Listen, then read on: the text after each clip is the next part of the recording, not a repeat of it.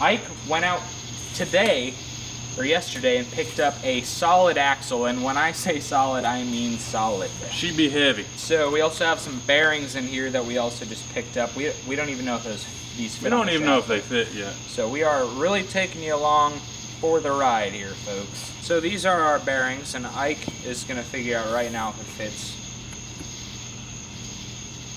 Are you serious? I guess it's that tight. So we're gonna have to get a hammer on it or something? Yeah! I got a little grease fitting on them too, so that's gonna be real fancy. Sexy. Yep, this is gonna bolt to the frame somewhere, we're not even sure yet.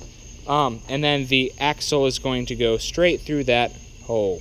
Then we're gonna have some kind of braking system on it too, as well as a sprocket, like for the gear drive. Also, sorry everybody for the grainy video quality. My camera is pretty basic as far as DSLRs go, and it doesn't do very well in low light. Hopefully I'll get a new lens pretty soon because yeah, whenever we both get off work and get around to doing this stuff, it is often pretty dark. So I should invest in a low light lens. Anyway, sandpaper. What grit? Okay, this purple looks nice. What do you think, Lance? 40 weight? 50 weight? Where are our engines, Ted? In the warehouse! In the warehouse, man! Did you get that Fast and Furious reference or no? Good. I like to sprinkle those in occasionally. Oh wow, that's looking good. Now that Ike has sanded down the shaft, it should fit a little bit better on there. Oh wow. That's actually like a surprising amount. Dude, Did you sand it too much? Do we have to let it rust? it'll be fine. Yeah. Because this one's going to fit a little bit tighter. Good. Oh. Dude, sweet. Dude, this is awesome. See, this is going to make it look like legit. Yeah.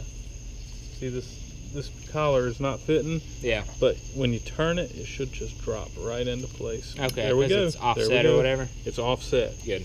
So when you lock this down, this bearing, if it does any turning on the shaft, it's going to lock itself to this. Slap the other one on there. Oh my goodness. Man. What? This is pretty freaking cool.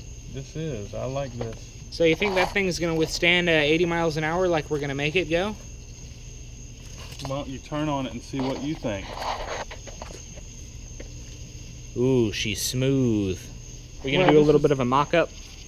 Yeah, we're going to see how she... Where's she going? We'll see it. Ooh. We can either go back there, which I think is not going to look very pretty. Right.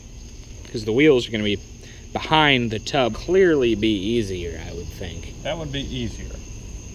Would it be sexier? Yeah, I feel like this thing has gotten so much rustier since we started. It has. The tub, anyway. It has. I mean, you guys remember that used to be pretty clean looking. Like these rods used to be like this. Yeah, rod. like that. I think we should ask the viewers though. Or we can go with a rake. Right. And that would, I guess that could fix all of our like positioning issues, right? So we have some wheels here to mock up, I guess, one of the potential heights with. Good. Yeah, that's, ooh. What do you think, man? I am very on the fence about it. Because I know you wanted it slammed. Yeah, it's not really rat rod looking like this. We can scoot those wheels in more though, right? Well, we can, but... we need room for the sprocket and then brakes. I think the more scootered inner, the better it's gonna look. And then just the sprocket and brakes will fill up those kind of awkward looking gaps. Those front wheels aren't gonna last. These have plastic bushings, no actual bearings, so that's why we say they're not gonna last very long. Yeah, what do you think of the, what do you think of it? How does it feel? Actually feels pretty good. Really? Yeah, here. It looks pretty sweet. It's totally gonna like try to dump us off. Man, that's pretty sweet. Isn't it? Dump us off like because it's so high. YouTubers, do you like this? Option number one. Yes, this is option number one. Or I put a block under it, which is putting this at about the right, the same height. Right. Is where it would be in the other position. So this is option number two, everybody. What do you think of this look? Yeah, I think this is much better as far as height, to be honest. It doesn't feel like I'm about to tip over. But still, let us know, everybody, what option you like better.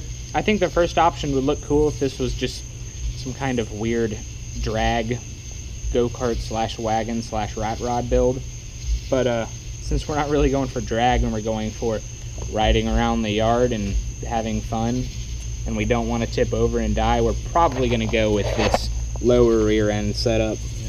Well, the wider the rear end is, the less likely you're going to tip it. I'm almost wanting to go real sexy and make it adjustable. Adjustable, I guess, width. Yep. Okay.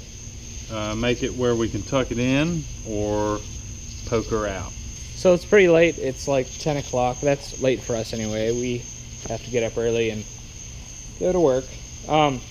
So we're not actually going to do any work on this tonight, but we'll probably upload it because you guys want to see more frequent uploads. So we got it mocked up pretty good. I think this is a really good look. But right now all we're doing is figuring out what we need to order.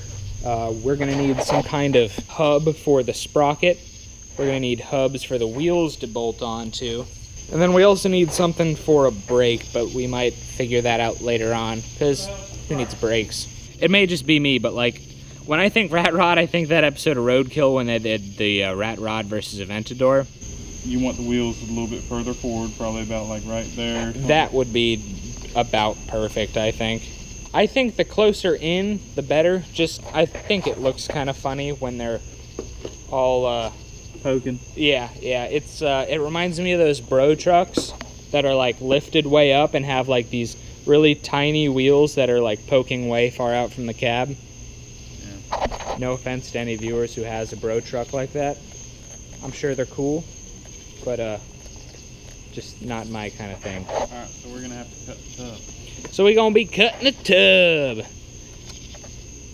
Is that okay with you? You look like you just watched a puppy die or something.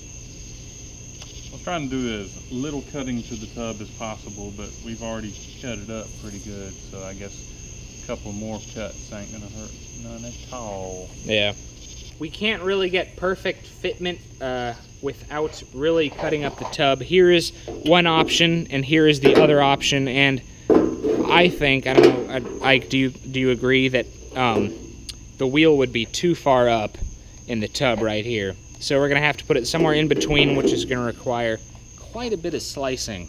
We'll just get the grinder and slice a hole right here for this thing to start passing through. Yeah, I think that would be the best way to do that. Anytime we hit a bump, it's going to dig into the chain, and then we could tear our butts off.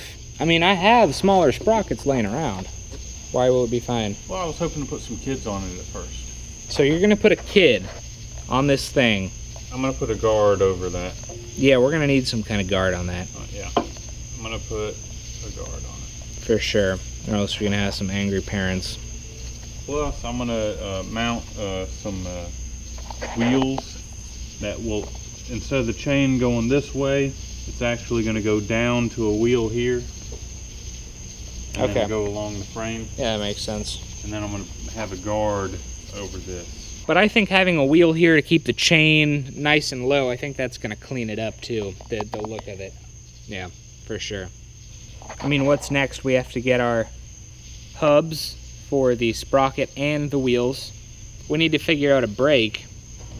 And then I guess we need to go buy another Predator. It's too late to do any cutting. Then I guess tomorrow we'll be cutting the tub for the axle. Yep. So he's crying about his tub. I'm sorry, man. Heartbreaking. Is it really? Kind of is. I hate cutting stuff up. Really? Yeah. Even if you could buy another one for 20 bucks. When was the last time you saw one of these metal radio flyer wagons for sale? So this has been a quick update here for the Rat Rod Wagon. We're going to call it update 3.1. How about that? 3.1. Yeah, and then the next update will be 3.2. It won't necessarily go all the way to 3.8, 3.9, and then 4. Because, I mean, we can't call this part 4 because we don't have the axle done. That's what I thought, you know, part 4 would be. Just an update. Yeah, it's just an update. Update, It's a mock-up. Part 3? Yeah, I don't know. I don't know. It's another part. It's another addition to the saga that is this Rat Rod Wagon. So we're just filling you in, showing you what we're working on. Even though we didn't accomplish much in this video, we found out that the parts we bought fit, and we have a good positioning of where we want the axle to sit. So the only thing I see that we need to get is some bolts. Actually, a couple of them have made comments about how they hate the steering wheel. It's not a wheel, but throttle, yeah, and brake on the wheel, which I kind of like. Exactly. Yeah, that would actually eliminate the whole pretzel that is that.